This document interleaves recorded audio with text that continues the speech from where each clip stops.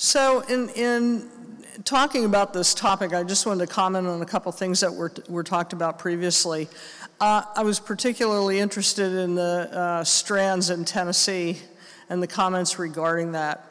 You know, sometimes we say that it's not really a learning disability, it's a teaching disability. That we're all capable of learning, but we learn in different ways. And the way in which we're instructed makes a big difference as to how we're going to do. I used to say, you know, we could simplify education a lot if we just figured out who our dyslexic people were and put them in the classroom that is geared to teaching to dyslexic people. Or if we found out who was on the autism spectrum and we had a classroom for people that were on the autism spectrum. It kind of defeats the point of merging everybody into one pot. But if you think about elementary education, the job of kindergarten through third grade is to learn how to read, write, spell, and do math. Once you get into the higher grades beyond third grade, it's presumed that you have those basic skills in place, and you're now going to be able to hit the ground running to do a lot of content area work. And I think where we fail a lot of times is in identifying unique learning problems early and providing instruction that truly prevents the person from falling behind. I used to say No Child Left Behind was written for dyslexics. Having said that, what I want to talk about today a little bit is why we do testing, what we can figure out from testing, and how we can use tests in order to identify what kind of instructional methods are going to work the best. And if you have questions, you might want to sort of just jump up to the mic or something like that rather than have somebody run all over the room. Okay, so a learning disability is basically broken into a couple different components. One is that there has to be some impairment in what's called a basic psychological process. What that means is that a learning disability is due to something that's cognitive, something that's hardwired into the person's nervous system. And what we want to do is figure out where those processes are working well and where those processes are not working well. So learning disability is not diagnosed when there's not a processing problem. For example, if a person doesn't learn to read because they were out of the country for the first 8 years of their life, that's not a learning disability, that's a difficulty with lack of education.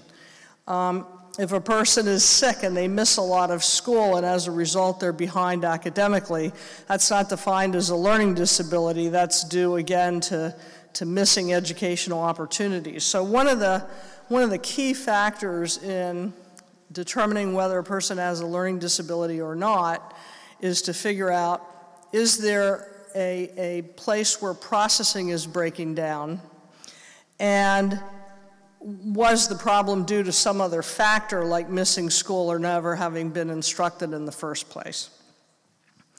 Okay, the other component of learning disability is that it has to result in an academic problem. You can have processing problems but not have deficits in achievement that need to be addressed with a certain kind of instruction. So you need to meet those two prongs in order to have something classified as a learning disability. And what happens a lot of times is that determination becomes sort of a hazy area where, for example, I might test a student and find that the student has really high intelligence up here, but their achievement in reading and spelling is way down here. Okay, now I would call that an academic impact, all right? Well, a school might say, well, their achievement is here, but it's average in comparison to other students, so we don't have to do anything about that, all right? So we get into disputes with each other about what constitutes a learning disability and what doesn't, and that's one of the things that hampers the ability to provide intervention and the right kind of instruction because of the disagreement as to whether a person should even be classified as having a problem. Okay, dyslexia is a certain type of learning disability, but it's a spectrum disorder, meaning that you can have mild to severe forms of dyslexia, and you can have some components of processing problems that dyslexic people have, but not all. So there are degrees of severity, and there are the processing problems we have to take into account. Now, the reason why we do that is because there's a lot of different ways to teach a person how to read and spell. For some people, it doesn't matter what methods you use, they're gonna learn it anyway. For 5% of the population, they're already gonna know how to read and spell when they go to kindergarten, and you're not really gonna have to teach them decoding or spelling skills anyway. But for the rest of us, the method makes a difference. And that's where we get into some difficulty with teachers being trained in kind of like a one-size-fits-all approach. That almost never happens anywhere in life. And so where certain people will respond well to a certain type of instruction, for example, whole language was brought up. Okay, whole language was in vogue kind of back in the 80s, a little bit into the 90s. And basically the premise was that all students would learn how to read if they were just exposed to good literature. And what students were encouraged to do is that if they couldn't read a word, that they should guess at it, to use logic to make a logical guess. Now, usually dyslexics are really good at this. It's called using context cues to make a guess. For example, you could take a dyslexic kid and give them the word canoe, and they might spell cannot or something like that, okay? But if they're reading about Hiawatha, they're more likely to get canoe because they know they're reading about Indians, okay? That's using the context to make a guess. That's not what we want dyslexic people to actually do or practice doing, because what we want them to do is to be able to decode words that are not in their sight vocabulary, and we want them to be able to use reading to learn about something they don't already know about. So whole language was useful for kids, that 5% of the population of students that went to school in kindergarten and already knew how to read and spell. We have a language where we take our speech sounds and we code them up with symbols. And so there are some people who learn that code very easily just by being read to as little kids. And they come to school and they already know how to read, they know how to decode, and they know how to spell. Whole language is good for them because then they can pick out a lot of cool stuff to read from the library and read for comprehension. But for the other 95% of students, they actually have to have some instruction in how to break this code. And I would say that public education, I think, has gotten a lot better in terms of general education in teaching the connections between sounds and symbols. But it's kind of a scattershot approach because it does depend on the level of understanding of the teacher, the teacher's training, and the teacher's ability to implement their training in the classroom where they're working. Teachers have to teach what their school district or state or federal government requires them to teach, okay? That's their job. They're given a curriculum and they have to deliver that curriculum with integrity, and they're tested on how well their students do in being delivered that specific curriculum. So if the teacher doesn't have the flexibility to work outside of that program model, then the kids who need a certain kind of instruction may not be getting it, even if the teacher would like to provide it, or knows that there's an obvious problem with a student. So what happens is that dyslexia as a disability comes under this larger umbrella of learning disability. And we even get into disputes about whether that's used as a term. If we look at, so here's some of the things that I hear, okay? Well, dyslexia is a medical thing and we don't deal with medical problems. Actually, dyslexia can be diagnosed on an autopsy, but that's about it. It's usually an educational diagnosis. Some people think that dyslexia means you see everything backwards on the page. There are some neurological conditions that result in that, but usually what happens more frequently is with dyslexic people is that it's not a vision problem, it's a perceptual problem with symbol directionality where it's kind of like off and on, okay? You can read the word correctly here and 3 lines later not be able to read the same word. So you have good and bad days. You can be dyslexic and still have a vision problem, okay? Vision is dealing with your sensory system. Dyslexia is the way your brain is wired. So you may have to do more than one thing, okay? The part about the brain, we need a certain type of instruction.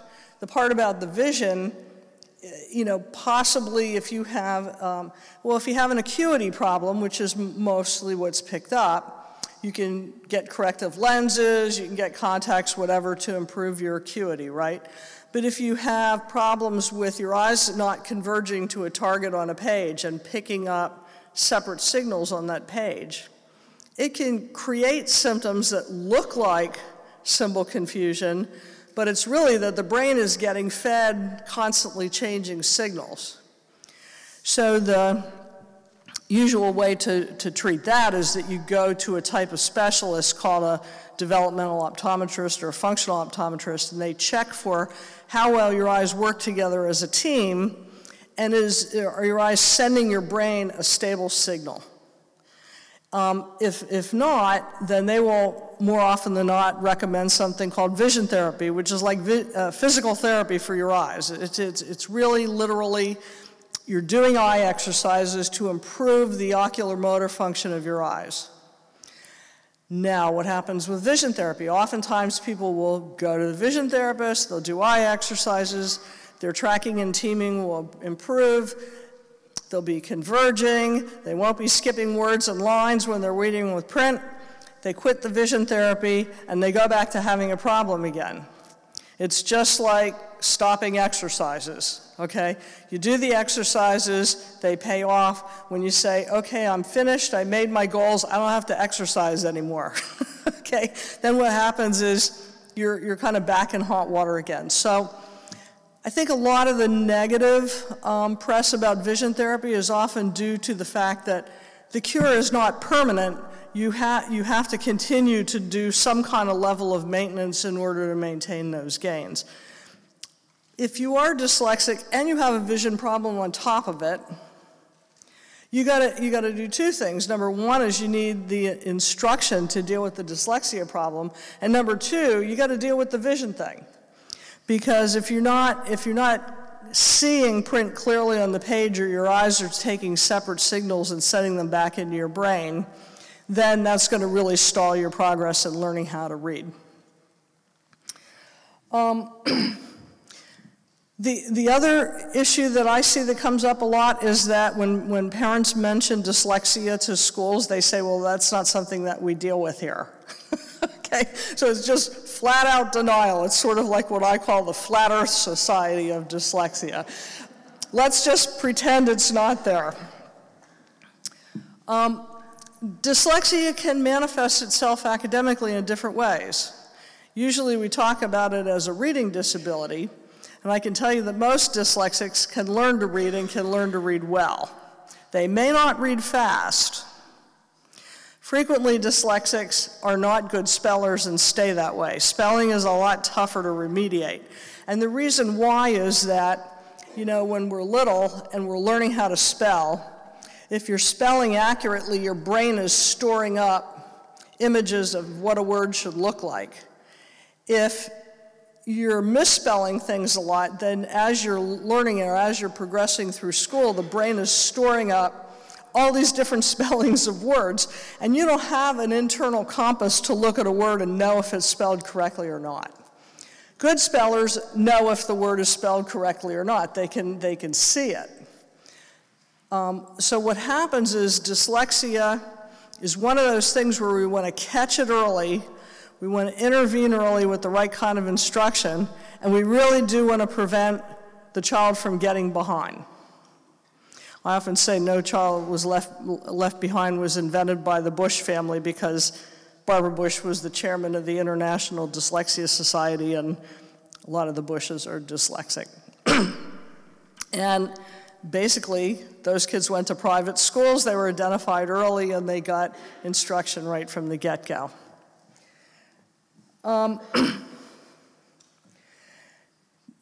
Dyslexia also affects, one of the associated problems is like finding the words to say what you want to say.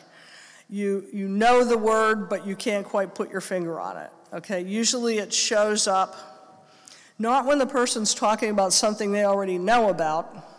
Many dyslexic people are very, very verbal.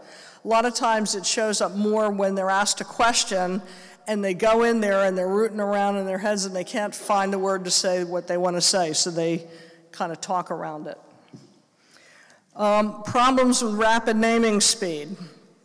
As was mentioned before, very simple tasks of just naming letters and numbers and looking at how fast the person can do that is a really good early screener for those problems. And when we have problems with rapid naming speed, it tends to really slow down your fluency. Because what's happening is the person's looking at those letters and they're working hard to try to figure out what it is they're looking at. So they're not able to rapidly scan and track through print. That's why a lot of dyslexic people will tell you they don't like to read. And the reason they don't like to read is because it's so much work. It's so much physical work to do it. Another word we use is called orthographic processing. Orthographic means symbol. It doesn't mean that you see everything backwards. What it means is you can have unstable perception of symbols, so you get your B's and D's and P's and Q's mixed up. And so we look at these processes that are involved with reading and spelling, and we try to figure out what processes are breaking down. Because if we know the ones that are in trouble, we know then, or we should know, or we ought to know what the fix is. Okay, Vicki, are you making a go? Okay. So when we do an evaluation for dyslexia, we do IQ testing, and people say, well, why do we do that? Well, we do it for a couple of reasons. Number one, we're looking at the person's overall ability, or what I call their cognitive horsepower, all right? There are some people who have trouble learning because their intellectual abilities are depressed, and they have problems learning everything, okay? That's not dyslexia. We also want to look at, it was mentioned about twice exceptional people. A twice exceptional person is a person who's really smart, but has processing problems in certain areas that affect them in their learning. So we want to know what the person's ability is because we want to know what the overall expectations should be. If I've got a person of superior intelligence and they're reading in the low average range, that's really not okay, okay? They're not reading anywhere near their level of overall ability. So again, where this sort of comes into play in terms of the politics of all of this, all comes down to a matter of identification. Is the person identified as having a learning disability, or they identified as having dyslexia? Well, the definitions keep changing, so it's kind of like shifting sands when you're trying to deal with this politically. It used to be that we would take ability, measure achievement, and if there was a big discrepancy between ability and achievement, we called it a learning disability. What was the problem with that? The problem was if we did something that worked and brought the achievement up, the person no longer qualified as having a learning disability, even though they still had all the processing problems. The other problem with discrepancy is that you had to be in school long enough and fail enough to get far enough behind other people of your age. So what happened is that little kids were not identified and we couldn't do any prevention. It was kind of like a wait and see till you're in 3rd grade before we even test you. Because we're going to try all the general education stuff first, and then we're going to test you in 3rd grade when things are not getting better. Well, then your discrepancy between ability and achievement has developed, has widened, but now we've missed what's called the critical window of language development. Little kids' brains are rapidly wiring in terms of cognition for connecting speech, sounds, and symbols, and a lot of other functions. Language functions. And the critical window of language development is roughly birthed through the age 10. So what happens is if we catch a kid in the critical window, like if we catch a 5-year-old who's at risk for dyslexia, they haven't developed significant gaps between ability and achievement yet because they haven't been in school. But we can identify dyslexia by the processing problems. If we do early intervention to address those problems, we can literally prevent kids from ever getting behind. And we're taking advantage of the fact that the brain is in a rapid wiring phase for what's going on here. And so we can oftentimes beat the disability from a neurocognitive standpoint. If we take the wait and see approach and we don't do anything until 3rd grade, that's usually when you're reaching the end of the critical window phase. So now you're always going to have a permanent problem, which is why we say, well, with dyslexia, if you don't get it by 3rd grade, and if you don't do the right things by 3rd grade, you're probably always going to have some difficulties down the road. When we're doing testing for dyslexia, we not only look at cognitive horsepower, but we also look at, can you hear the phonemes in words? That's the smallest units of sound in words. When phonological processing is poor, it affects not only reading in our language, but it affects you when you take foreign languages when you're older, hearing the smallest units of sound in the word. Phonological memory is, can you remember those sound units in a sequence in your short-term memory? If I sound out a word, I have to also be able to store in my short-term memory what those sound units are to do the sound connections. We need to look at orthographic processing. How well does the person, do they have stable perception of letters and numbers, or do they have shifting perceptions where it's kind of on and off and haphazard? We look at speeded naming, it's naming of symbols. That affects fluency. And what happens then is, I always say to dyslexic people is, you can get there, you're just going to have to work 3 times harder than everybody else to do it. So you get fatigue problems that come into play and just kind of giving up through sheer exhaustion. We look at something called visual motor integration. Can you take what you're seeing and can you do something with it in writing? All right, there's a type of disability we call dysgraphia. All these names are Latin, okay? Dysgraphia means lousy writing, okay? And then we look at receptive and expressive vocabulary, okay? Frequently, what I'll see is that a person with dyslexia has good receptive vocabulary when it's a single word and knowing the meaning of that word. But they also frequently have problems with auditory overload, where if you give them a series of directions, take out this book, go to page 35, write down the words, put them in a sentence, this kid's taken out the book and then he'll hear the rest of it, okay? So they get identified as having attention deficit disorder, right? Or they're asking their neighbor, what book, what page, what am I doing? Okay, so they look like they have an attention problem, and they may have you can have dyslexia and an attention problem, but it's what we call a problem with auditory overload. There's too much coming at me at one time, and I can't process it as quickly as it's coming. So it's not a receptive language problem per se because the person understands the language. It's a problem with too much language coming at one time to process. The other thing I want to mention are the kinds of tests we use, okay? There's what's called curriculum-based tests and there's norm reference tests. A psychologist like me uses what we call a norm reference test, all right? A norm reference test means I'm testing a kiddo and I'm comparing that kiddo to other kids of the same age in North America, all right? So I'm looking at this big pot of people and I'm saying, where is this particular kid in either this aspect of learning or this aspect of cognitive functioning? Where are they in relation to this big pot of other people in the same age? All right? The reason we do that is because it gives us a larger perspective, like, your kid isn't just going to stay in one elementary school for the rest of their life. They're hopefully going to go out into the world and have to deal with other people.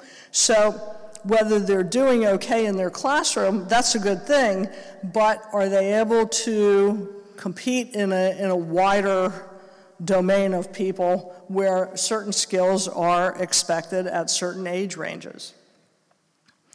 Curriculum-based tests are tests that are tied to the curriculum.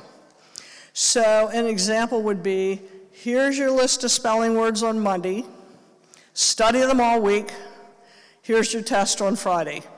What do dyslexic people do? They get the words, they study the words, they get okay in the test, and 3 weeks later they can't spell the words, okay? So they did okay in the curriculum-based test, right? So we don't have a problem, but we know that they're not retaining the correct spellings of words. We do have a problem. So this is where things get sort of tangled up in the analysis, is we have to figure out what's going on, to what degree it's going on, and then how to do the fix. Okay. When we have a person who has trouble with the sounds of the language, they will oftentimes over-rely on recognizing sight words, right? Dyslexic people can be taught sight words like stop and the Pizza Hut sign and the Michelin sign and things like that, okay? Dyslexia is not a problem of sight word identification. It's a problem of sounding out a word that you don't identify as a sight word. That's why part of the way we test is we give the person nonsense words so they can't rely on sight words to guess at the word. The other problem with phonological processing is that the person will often over-rely on context cues, like the canoe versus cannot. They'll take what they're reading, and they'll comprehend okay if they can read and reread the material, because what they're using is they're using the framework of what they're reading about to make educated guesses. That's not reading decoding, though. That's making educated guesses. And that's what we usually find with dyslexic people, is that their comprehension is frequently a lot better than their decoding skills because they're relying on context cues or the overview in the classroom or what you're talking about in the classroom to get it. I have dyslexic students I've worked with who know all the science and history and what have you, but they got it from TV. They didn't get it from reading about it, and they didn't get it from listening to a lecture in the classroom. So what the core deficit of dyslexia, though, is that you have trouble decoding a word that isn't in your sight vocabulary. And that blocks your comprehension because you're not able to use reading to learn about something you don't already know about. I thought I heard somebody, but I guess that was a sneeze. Okay. The distractibility I mentioned with auditory overload, the word finding difficulties we talked about. Okay, what happens with orthographic processing problems? Symbol confusion is off and on. It's frequently not everything is backwards. It's what looks like careless mistakes. And that's what people often assume, is if you tried harder, you wouldn't do this. And the reason I know that is because you read the word correctly here, so how come you're not reading it down here? It's not carelessness, it's sort of an on and off event.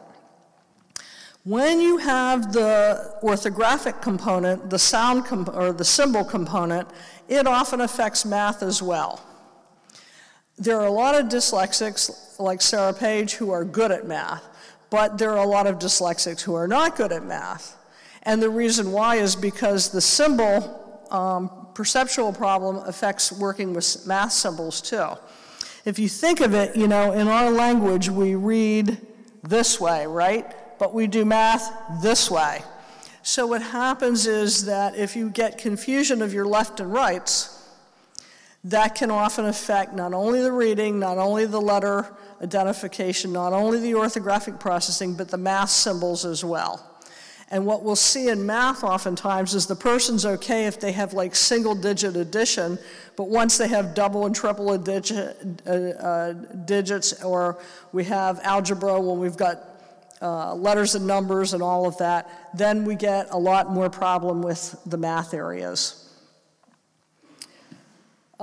Usually there are problems with spelling, capitalization, punctuation. The person may just leave them out. They'll inconsistently spell words. And what people do is when they're writing, we tend to use the words that we can say when we're talking, right? But when we're writing, we try to use words that we can spell, especially if we know we're going to be graded on spelling. So what happens is that you'll often see in the writing of people with dyslexia is that they kind of dumb down their writing because they're trying to use words that they think they can spell. And then you'll get all these inconsistent errors where you can read the word correctly and then you can't. Okay. So the kinds of associated problems that often go along with dyslexia are what we call dysgraphia, which is Latin for lousy writing. But oftentimes we'll see problems with the writing itself. In schools these days, cursive writing is being dropped from a lot of teaching, which is too bad because it's really hard to make reversals when you're writing cursive. Cursive writing is actually often very helpful to learn for a dyslexic person because, especially if they have a tendency to make reversal errors. People have what we call graphomotor problems. What does that mean? It means your hand gets tired when you're writing, or you have trouble controlling the pencil. And you get so tired that you can sort of see the writing deteriorate the longer the person writes. Okay?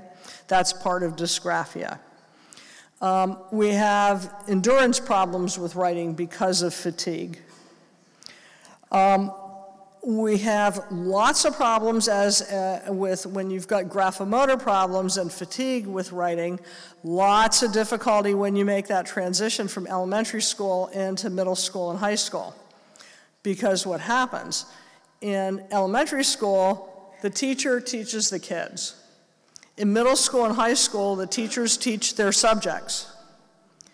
And so what happens is now you've gone from a situation where you had a primary teacher or two who taught you, and you kind of adapted to each other. Now you're into a situation where you've got 6 or 7 teachers, all that are teaching their subjects and all that have different demands. So you have to be able to organize your stuff, get through all the reading, and do all the writing assignments. So if you have trouble keeping up with writing, if you fatigue out when you're writing, what happens?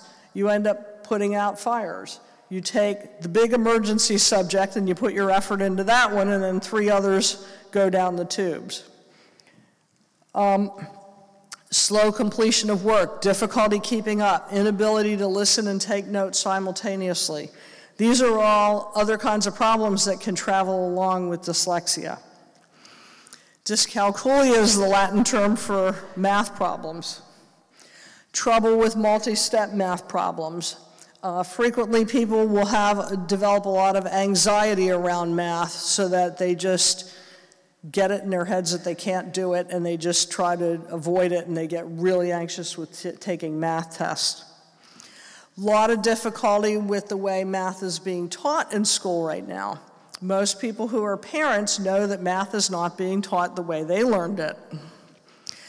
And what happens is that if you try to show your child the way you learned it, they will tell you they can't do it that way. They're not allowed to.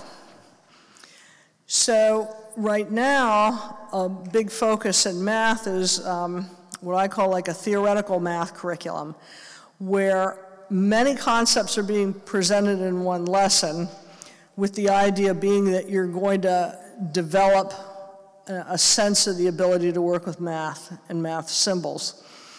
The problem is there's a lot of people that learn math best by learning the formula and practicing it to death. And we're missing those kids who learned that way. They're not getting math not because they're not mathematical, but because they're being taught probability and estimation, and they don't really know how to get the answer.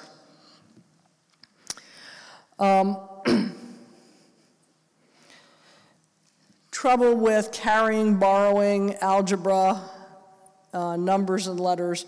These are all things that may also be associated with dyslexia. So, as you see, dyslexia can go from a problem with just single word reading, but it can expand out to cover a lot of different areas. And people are all different. So the reason why we do testing is to figure out what are the pieces of problem that are going on, and what are the ways that we can address these problems. Okay. If a person is dyslexic, the number one piece that we want to look at is to provide what we call synthetic phonetic instruction. The big umbrella is called a Norton-Gillingham approach, okay? That's an old method that goes back where you're just explicitly teaching how to form the sound and symbol connections. There are other methods that come under that umbrella, but the basic premise is that you're teaching the structure of the language systematically. You're teaching the sounds, you're teaching how the sounds pair up and combine, you're teaching how to make the sound and symbol connections explicitly. You're not expecting that the person will just get it by reading a good book.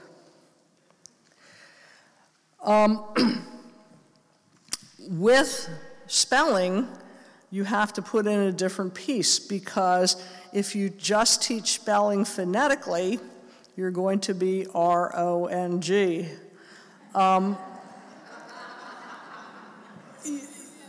We have a phonetic language with speech sounds, but when we code them up with symbols, it's a whole different ballgame, right? You have to be able to look at the word and know that it is correct, all right? And so it involves a strong orthographic component.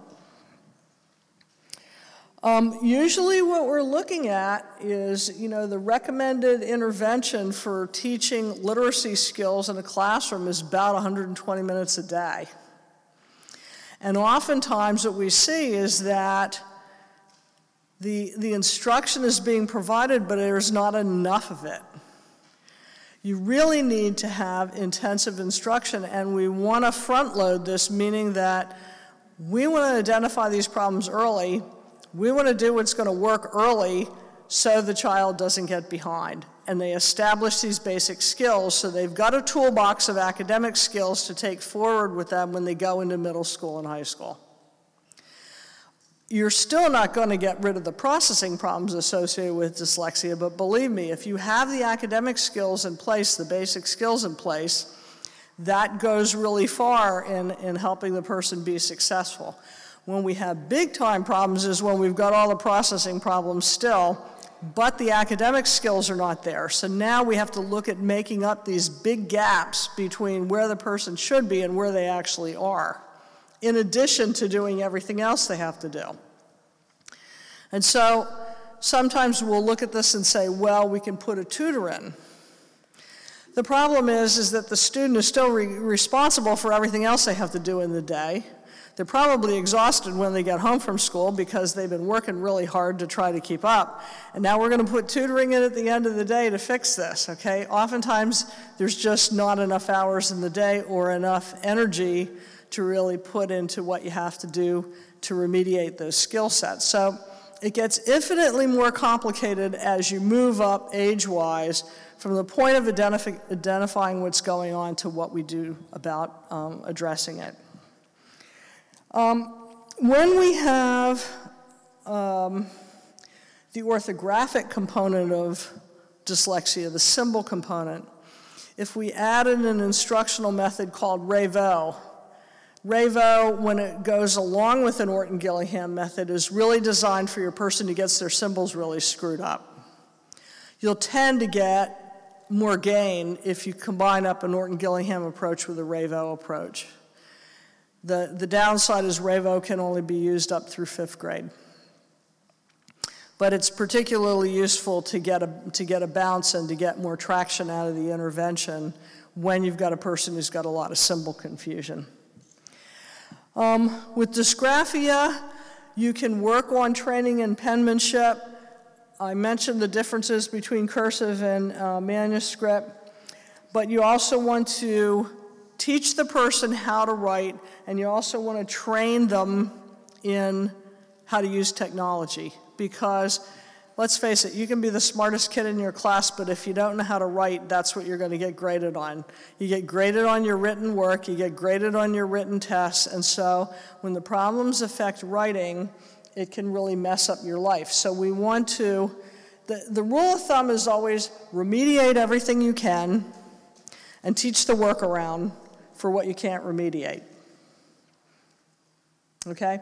So let's say that we've got a kiddo who has a lot of trouble reading, spelling, writing, and they're kind of maxing out at the higher elementary grades, and they don't have the toolbox they need of skills that they need to go into middle school. Right? What we want to do is we want to focus on remediating the basic skills to the extent we can, knowing that if we do all the right things, we're probably going to get our biggest bounce in reading. May get some gains in spelling, but there's going to still be a lot of spelling problems. And we're going to have to live with them. So the way we live with them is we use technology to make ourselves look good in writing, even though we can't spell. Okay? So it becomes, how you approach this problem varies from the age and the grade level of the person that you're working with. If you're a little kid who's been identified as a 5-year-old, you can use, for example, Wilson Foundations, which is a prevention program for smart dyslexic kids that are little. And oftentimes, that'll work to get everything established, and they're never identified as having a learning disability. If you're a kid in 8th grade, and your reading is on a 2nd grade level, and your spelling is worse, and you're not that great at math too, now we got a real problem, because you're expected to do all this content area work, and you don't have your basic skills in place to do it. So, despite the regulations and everybody's debate about what do we call this and how bad is it and what are we going to do and are we just going to use accommodations or are we going to use remediation, the answers to those questions depend a lot on where the person is in their life cycle, what the demands are on them in terms of how they have to perform in school and elsewhere, and what skills they've established and which ones do they have yet to catch up on. Okay.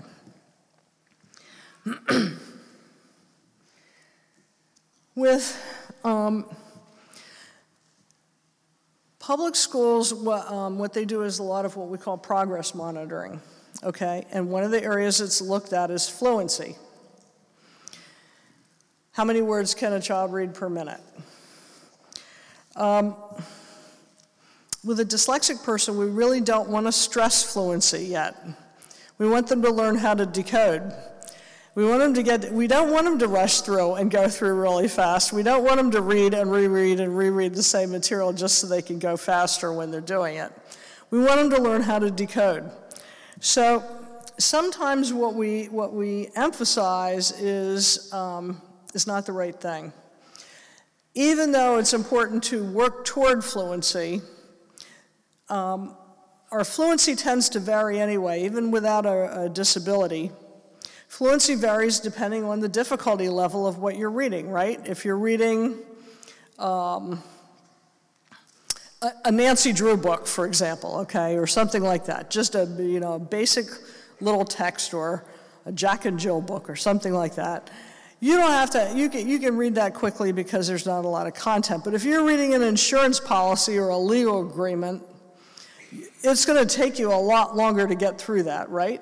So you don't necessarily want to rush through reading the insurance policy or the legal agreement. It actually helps to be able to slow yourself down and get it. So when we're working on these skill sets, we want to work on fluency, but we want to work on fluency in the context of the difficulty of what you're reading about. And we know that if you're reading text that is really difficult anyway, it's going to slow your fluency down anyway. If I'm a college student and I'm taking a course in creative writing or literature, and I have really difficult text of poetry that uses a lot of metaphors and abstract terms, and I'm dyslexic and I have trouble reading anyway, that's going to completely wreck me and consume all of my time, because the difficulty level is so high that the person could only kind of get through the class if that was the only class they were taking and that was the only thing they were doing. So you do have to sort of parse out. We want the person to be able to work at a rate that they can be successful and they can get the information in, but we want them to have their basic skills in place, and we want them to employ them with integrity before we ever push speed. So I think we ought to probably take speed right out of the equation of what we look at. We can look at it as a gauge for a predictor of who's going to have more trouble than other people. Fluency rates can predict problems, but they're rarely the solution to fixing a problem.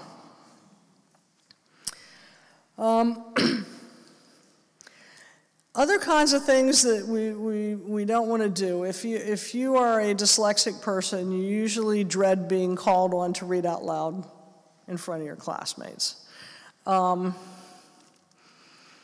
When we listen to a student with dyslexia read out loud, we hear all the mistakes. Now, I work with people who are dyslexic, but they are reading, they've got the reading down, they know how to decode, but when they read out loud, you hear their mistakes. And I will often say to them, you're reading, you know the rules of decoding, you're comprehending well when given enough time, you're not good at reading out loud because that's where your mistakes show up. You can fix this or you can do nothing about it. If you're going to work in radio or TV, or if you're going to be reading from a teleprompter or something like that, it's probably worth trying to work on your oral reading accuracy. If you're not going to be reading out loud, you can let this go because you've got your basic skills down. You can read, you can decode, you can comprehend. So those are the core things we're going for, and fluency is kind of at the end of the road. When students have a lot of reading to do, having audio text can be really, really helpful. And having audio text can also be helpful when you're reading for comprehension, just to hear the way something should be read. So what you want to do is not use the audio exclusively. You want to use the audio as you're following along in the text so that you are hearing how the text should sound. And some of those audio reading programs are better than others.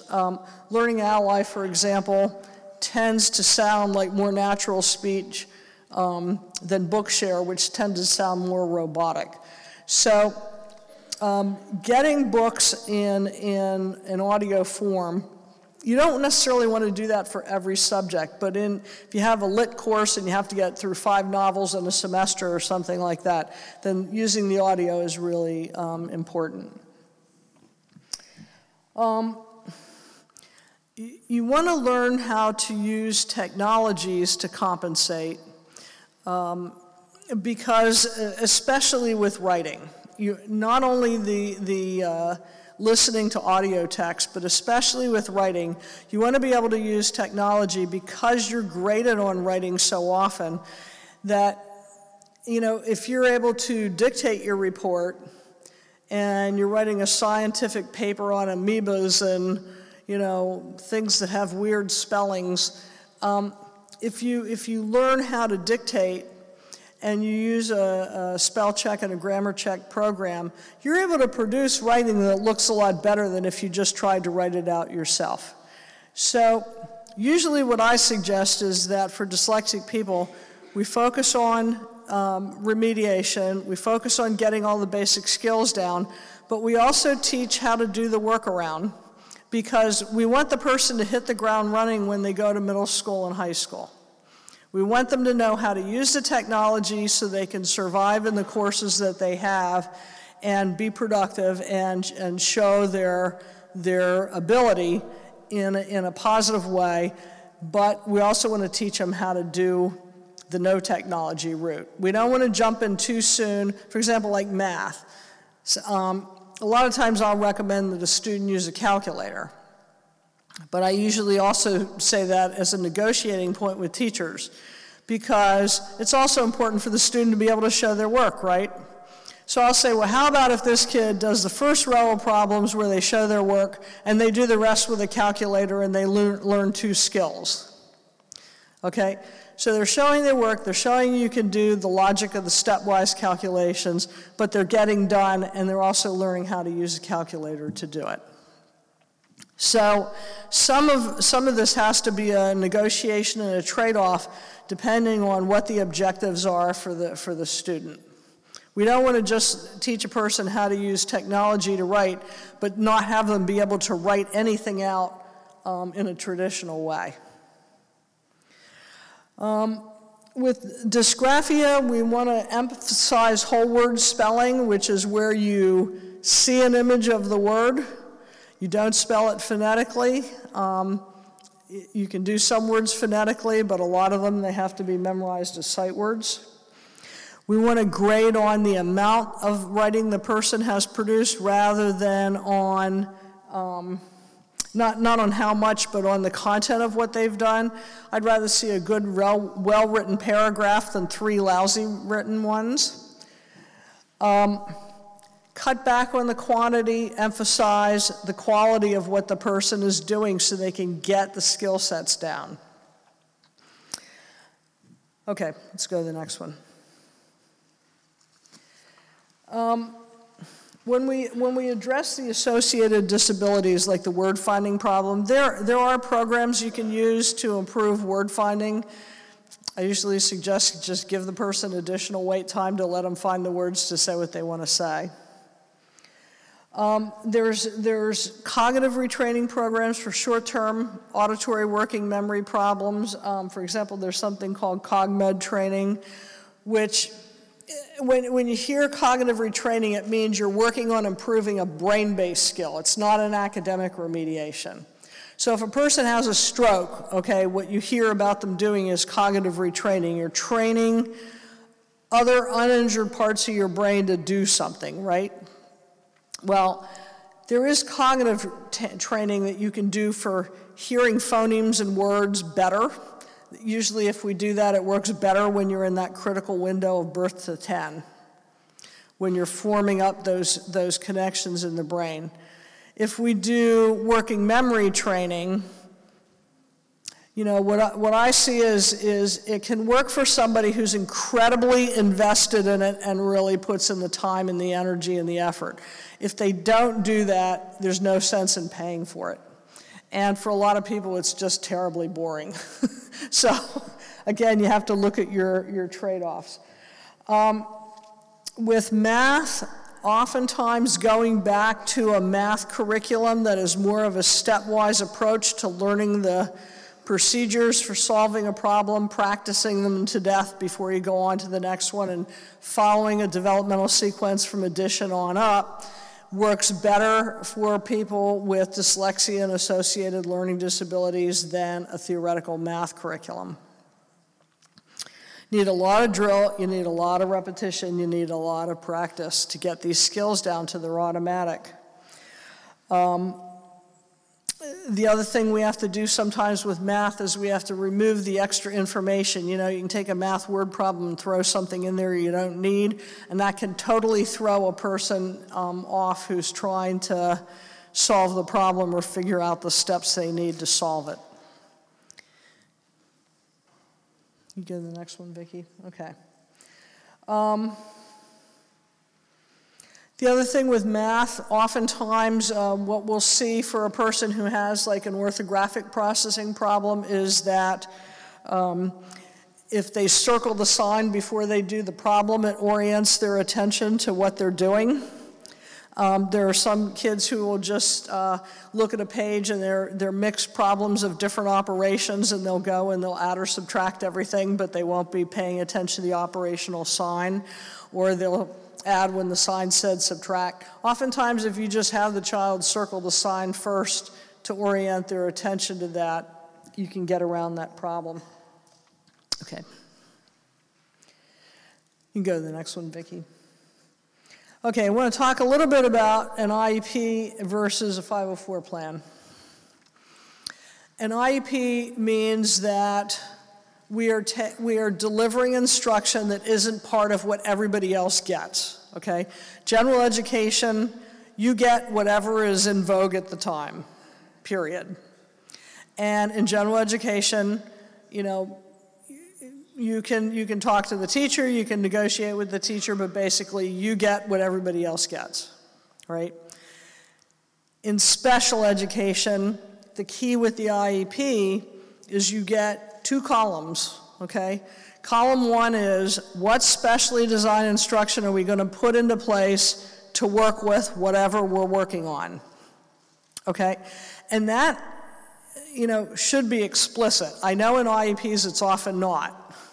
Oftentimes we'll look at the specially designed instruction and it'll say, we're pulling out this person for reading for 30 minutes a day. Well, okay, what are you doing in the 30 minutes, okay? How do I sign a contract and agree to a contract of what you're proposing if you're not telling me what you're going to do, all right? Method makes a difference. And so keeping that information out of an IEP to say, well, we're just going to call it a reading disability, and we're going to say we're going to pull your child out of the classroom, we're going to work with them on reading, and see how they do if we pull them out. I wouldn't sign a contract that agrees to that. Why not? I want to know, well, what are you doing that's different than what didn't work before? And what's the research basis for doing what you're proposing to do? Now, if they tell me, well, we use a lot of different things, okay, we don't use one thing. Again, you're agreeing to, when you have an IEP, the IEP puts the school and the parents on the same plane legally. What it means is that you have a say in your child's education. It isn't like a general education student where you just get whatever is being done, okay? The IEP is a tool that allows you to work with the district to figure out what kind of instruction are we going to try that makes sense, how are we going to monitor the progress your child is making to see if it's working, and what are we going to do if it's not working. Okay, so if I'm going to target an intervention to work on some problem, I want to know what I'm targeting it with. Because if somebody says, well, we just use a lot of different stuff, that doesn't give me a lot of confidence that anything is going to happen that's different than what happened in the general education class. The other column of an IEP, in addition to the specially designed instruction, are the accommodations, okay? If I give your kid a 10-word spelling list instead of a 20-word list, well, number one, I'm chopping their spelling instruction in half, okay? So they're getting half of what everybody else gets. But what I'm basically doing is dumbing down the instruction, right? If I'm doing that as an accommodation, I'm not teaching your child how to spell. I'm just saying they don't have to spell as many words. So what happens a lot of times is you'll look at an IEP and what you'll see is it's very long on accommodations. We'll give you extra time. We'll give you preferential seating so the teacher can clue you back in if you lose your attention. We'll give you less spelling words. We'll give you less math problems to do. We'll have the test read out loud to you so you don't have to read it yourself, okay? Accommodations are important, but what we want to do is we want to empower the student with the tools they need to do it themselves. So the specially designed instruction piece of the IEP is really the key, especially for younger kids. As students get older, like let's take a perfect trajectory. Good trajectory is you identify the problem early, you do all the specially designed instruction up front so the child never gets behind. You start making accommodations, like for example, you might say, well, you can take a foreign language if you really want to, but we're going to grade you pass-fail so it doesn't trash your GPA because we know you're dyslexic and it's probably going to be your hardest subject. Okay? That's an accommodation so that if the person wants the instruction, they can get it. But we're not going to ruin their life by having them fail foreign language and not graduate because they couldn't pass the foreign language class. By the way, dyslexics, if they take a foreign language, the best one to take is Latin because it's the most mathematical and it helps you with the English language. A lot of schools are bringing that back. And I actually encourage dyslexic students to take Latin because it can really help them a lot with language in general. The Section 504 plan, the IEP comes under a federal rule called IDEA, the Individuals with Disabilities Education Act, okay? And that law is in effect until the student hits 21 years of age. Meaning that technically, if your student didn't have their basic skills in place, they can stay in school beyond the age of 18. Almost none of them want to. But in any event, the IEP comes under IDEA. The IEP is supposed to contain two main ingredients: specially designed instruction, accommodations, and assistance. Okay? A 504 plan is an accommodation plan only. It comes under the Office of Civil Rights. So accommodation only means we'll give you extra time. We're not changing your instruction. We'll require less of you. We won't take off points for spelling errors. We won't take off points for problems with punctuation. We'll have a proofreader check your work, and you can go back and fix everything that you had as a mistake, and then you'll get a better grade. Okay, those are all accommodations. They're not the cure. So a lot of times what we'll do is we'll have an IEP in place until we get all the basic skills down, and then we'll shift more toward accommodations as the student is older so that they can have access to general education programs, to the curriculum, to whatever they're doing in college and high school. But they've got the workaround in place that they can employ. For example, lots of dyslexic students will have to take less than a full credit load of classes when they're in college because, especially if they have a subject that they're majoring in that requires a lot of reading and writing, they may only be able to take 9 to 12 credits in a semester. They may not be able to do a full load, and it may take them 6 years to get through a 4-year program because they've got the skills, but they're slower at doing it, and it takes them longer. And they fatigue out because they get really tired. I had one student that called me and said, Well, you got me double time on my test, which is great, but I just found out I have 3 finals in one day. They're all 6-hour finals. They're usually 3-hour finals, but I get 6, and there's no way that I can do 18 hours worth of finals in one day. Okay, the extended time wasn't a good enough thing. It had to be no more than 1 test in a day. So the accommodations have to be reasonable accommodations that you can support, and they will carry you the whole way up through college. So when you have,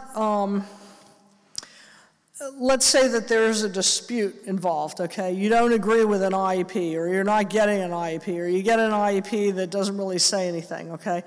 That's handled through a process called due process, which I won't go into in a lot of detail, but that all comes under the IDEA regulations. When you have a problem with reasonable accommodations, that comes under the Office of Civil Rights. That's federal. Okay? Okay, let's go to the next one. I forget where we are. Okay.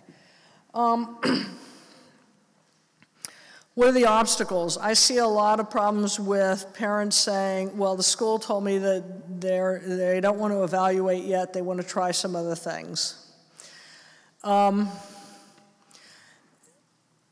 There's a component piece involved in a lot of states, including Pennsylvania, called response to intervention or tiered intervention, as was referred to before. That's general education, where we're just sort of turning up the heat to try to work more intensively on some skill sets, right? And that's reasonable to try in the beginning, but not to be a be-all and end-all. You don't want to be talking that whole tiered RTI thing all up through 3rd grade and saying, we're not going to do anything in specially designed instruction until you're like in 4th grade. Now we've missed the critical window, and now's where the content is really turning on and the student doesn't have the toolbox they need to really do what they need to do. So what we want to do is we want to get kids evaluated early. We want to figure it out early. There is a provision in the law, this is mostly what I do, where if you have an evaluation done by your district and the results and conclusions just don't make sense to you, or they're not describing the kid that you have, or the school's telling you there is no problem, but you know there is, you do have a right to ask for an independent educational evaluation at district expense. Not something that's talked about very often by schools, but that is a right. And I would say probably at least half the students I see these days that are in public schools, it's the district that's funding the evaluation. Okay, another thing on the vision therapy piece. Usually you will hear when you talk vision therapy to a lot of people, we don't do that, we don't have anything to deal with that, all right? Federal law was just passed a couple of years ago that says if a student needs vision therapy and a qualified vision specialist determined they need vision therapy to be able to process printed information on a page, the district has to pay for it as a related service. Not well known. and most districts I talk to have no clue about that law, but that's federal law now. As we'll talk about later today, there's a whole lot of confusion about just the word dyslexia. People think that it's something other than it is. It sort of reminds me of when you talk about hypnosis and they see a person with a purple cape and a thing that goes back and forth in front of your eyes. You know, dyslexia, it's probably the best understood learning disability that there is. It's well understood by all the units that we have to assess. It's well understood by what do we do to address it. It's very well understood, and yet you use that word and people look at you like you have 3 heads.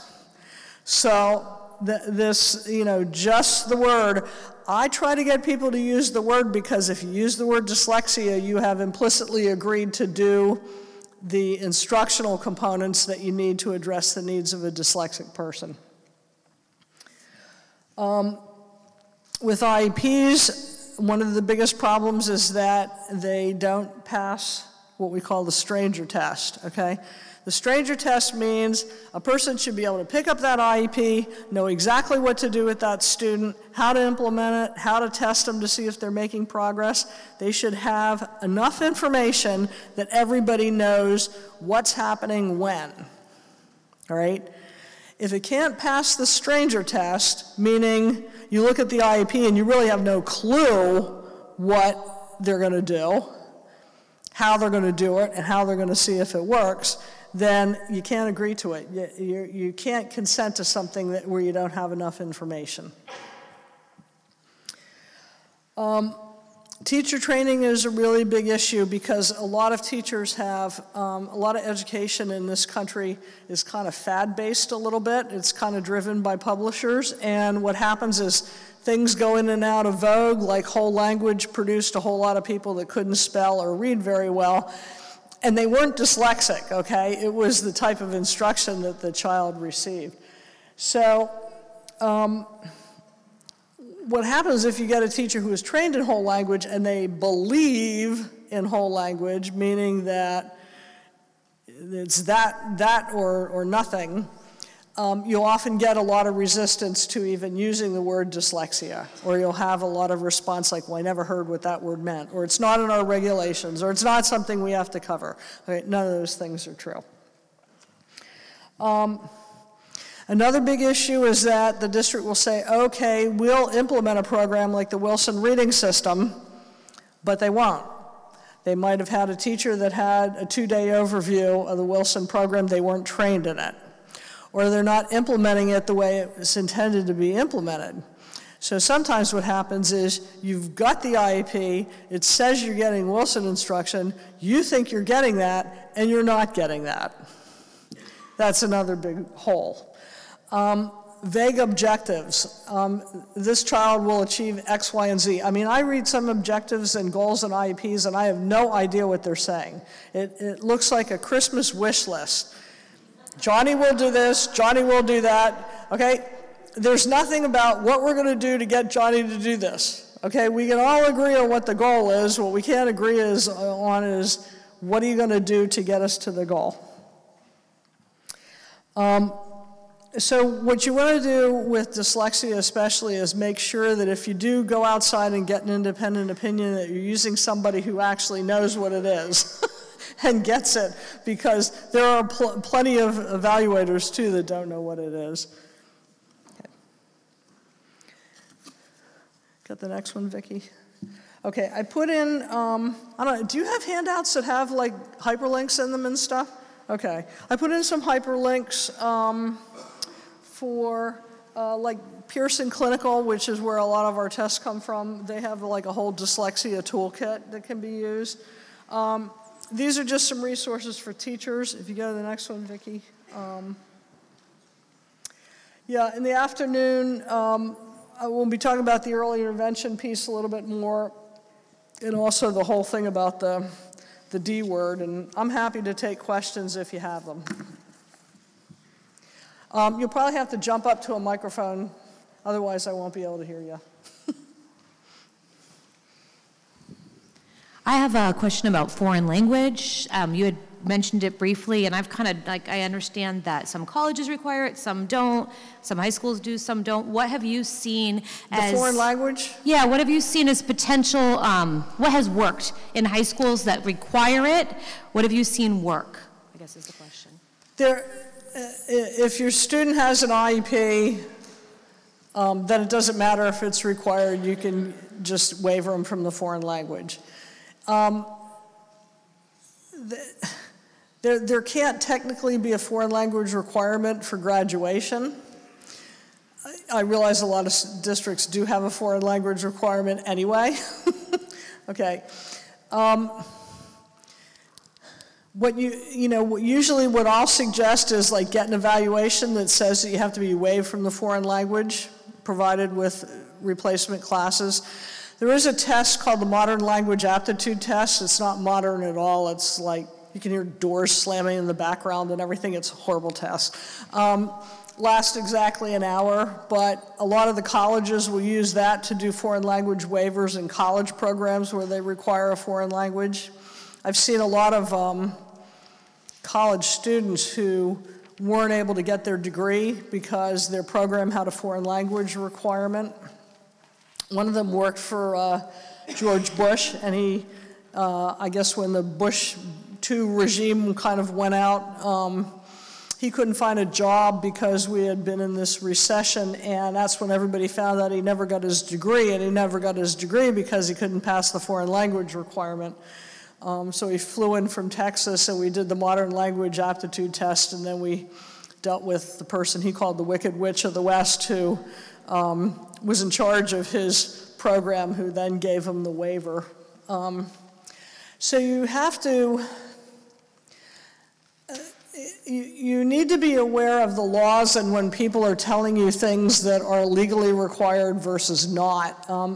As far as I know, there is no legal requirement for a foreign language in a school district. It's more based on policy. Our policy is that we require foreign language instruction. And things like that that are policy-oriented can be refuted. But there's nothing in terms of graduation requirements or anything like that that I'm aware of at the state or federal level that requires a foreign language. Thank you. Yeah. Hi, my school this year declassified dyslexia as a dirty word, and we started using it more. Come over to this microphone, will you? I'm still losing you. Sorry, I'm a little congested. In the IEP itself, should we be seeing the word dyslexia, or does that, or dysgraphia, or does that depend on the evaluator doing it? Frequently, schools will not write the word dyslexia in an IEP. I usually sort of push for it to call it what it is, because when you call it what it is, you then bring in this whole body of background literature and support to why it is you have to teach a person this way and not just sort of the general education way. But you know, you encounter a lot of resistance to using the word, and right down to the point where they will say, well, an IEP isn't covered under the school regulations. Well, it's been in Pennsylvania's regulations since 1990. So it's there. There's just, I think the resistance to using the term primarily means that if you use the term, you have to use the instruction that is required, and if you don't use the term, then you can just stay vague and say, well, it's a learning disability, which doesn't tell you a whole lot. Because when it comes to ERs, like reading those, I've never seen that used either. So I don't know if it's coming from the person doing the evaluation, because they're just not using it. Maybe they've been told not to use it. It can be all of the above. You would recognize it as the person doing the evaluation. It can be the person doing the evaluation. It can be the school district's policy. We never use this word. Okay, I'm just curious. Yeah.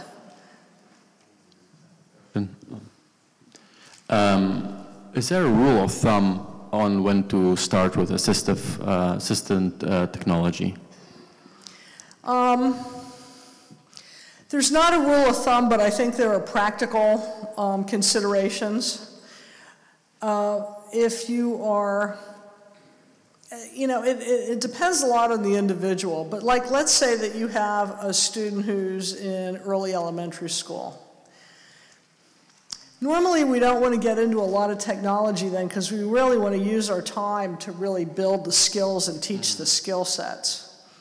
So where I see the use of assistive technology coming in is more when we're looking at, you understand the how of what you have to do. You know how to read, you get how to spell, even though you might not be a great speller. You can do math. You've got the basics down, but you need to be able to make your output faster, or you need to be more efficient, okay? It's frequently as you're coming up toward the higher grades where you've got multiple teachers and multiple task demands. Yeah, thanks. But if you have a person, for example, who's physically handicapped and they're in a very young grade, you're going to be using assistive technology to deal with the physical handicap, so it gets complicated, yeah. Hi. Could you mentioned the benefit of reading to very young children before they get into school. Can you talk a little bit more about that? What is a young child learning so that when they get into the classroom, just by an adult reading to them a lot? Can you just talk about that benefit again?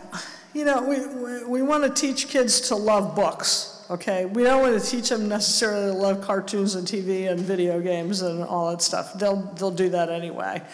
But we also want them to be able to hear somebody reading. We want to be able to them to be able to hear people reading things the correct way. So it's really, you know, the way that we develop our vocabulary knowledge when we're little is from people talking to us. The more time you spend with your child reading and doing other activities and talking to them, the better they're going to learn language at an early age. Once you hit school age, the way you really build your vocabulary is by being a good reader. In fact, there's something that we call the Matthew effect, which is when your IQ scores go down over time because you're not learning the vocabulary because you're not reading, and so you don't do well on tests that require a lot of verbal learning. So what you want to do is incorporate as much language into the child's life where you're talking to them all the time, you're reading to them, you're working with letters, you're working with sound and symbol connections, you know, you're exposing them to a lot of that right from the get-go. Thank you. Yeah. I'm going to beat you. I had a question. If a student is diagnosed with dyslexia and dysgraphia from an outside provider outside of the school district, and then they present that information to the school, is the school required to then provide the IEP, or do they need to go through the 504 process to get that student what they need? Schools are required to consider the results of an outside evaluation, which means they don't have to agree. There is no requirement to go through a 504 process before an IEP. Okay. In fact, I usually suggest you don't, because the 504, the accommodations you want to put in place is when all the basic skills have been established, and now you're just using accommodations to help the person be more efficient, okay? We don't want to just go with accommodations because really all we're doing is we're reducing requirements on the person rather than teaching them the skills.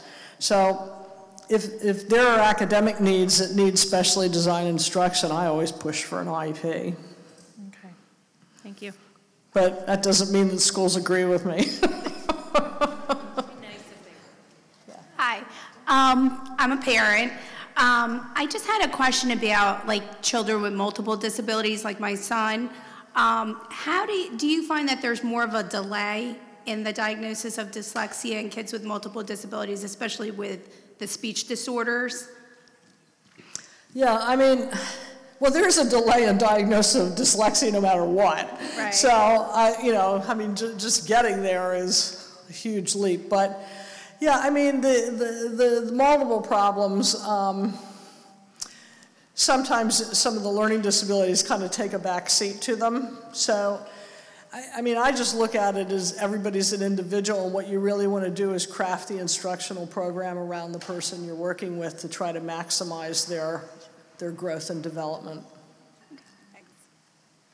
Yeah, I just had a quick question. Since we do see a lot of evaluations that just show a reading disability but don't diagnose dyslexia, what percentage would you say of those broad reading issues can be typically are dyslexia? Well, the general rule of thumb is that 20% of the entire population has dyslexia at some degree, okay? But, you know, the problem that I have with calling something a reading disability, dyslexia is not a problem of comprehension. Okay, is that what you would use to distinguish it? But I mean, if they're having problems decoding and that's shown in the evaluation as part of a reading disability, Well, it is a reading disability. It's a decoding disability. I mean, the key is to, I don't fight so much over the word dyslexia. I fight over what's a specially designed instruction being put into place. Okay. The reason I'll use the word is because I want to zoom the person into what the real problems are. You know, dyslexia is the decoding and the encoding part. Comprehension problems are a different animal altogether. In fact, if you look at people with high-functioning autism spectrum disorders versus dyslexics, they're like mirror opposites. Your person with high-functioning autistic spectrum disorder often can read and can spell, but they're not comprehending and they have trouble socially. Your dyslexic person, they can comprehend, they can't read and spell, and they're usually, you know, pretty good with social. So it's yeah, mirror opposites. I have a question for young students. So my son is in kindergarten and he has a few warning signs of dyslexia. And if I wait for the school, or an evaluation, I'll be waiting until 3rd grade. But if I chose to just hire a tutor, am I missing out on an evaluation identifying needs that he could have later? Am I closing a door that is... The problem with hiring a tutor first is what are they going to use for tutoring, okay? See, you need to know how the child learns and processes information before you can figure out what tutoring is going to be needed if necessary and how much and what the skill sets are that the person needs. So I wouldn't just go into it blind with a tutor, but you can ask for an evaluation early. You don't have to take a wait and see approach. You can just say, there's a history of this in my family and I'm going to get it checked early, period. How often do you see that being successful, that a school agrees to that? Put the request in writing, and just flat out say that you want an evaluation done. You'll still have to wait your 60 days and all that, but just get it early. Okay. And you can do it just simply on, you know, I don't think things are right, and I want to be proactive. Okay. Thanks.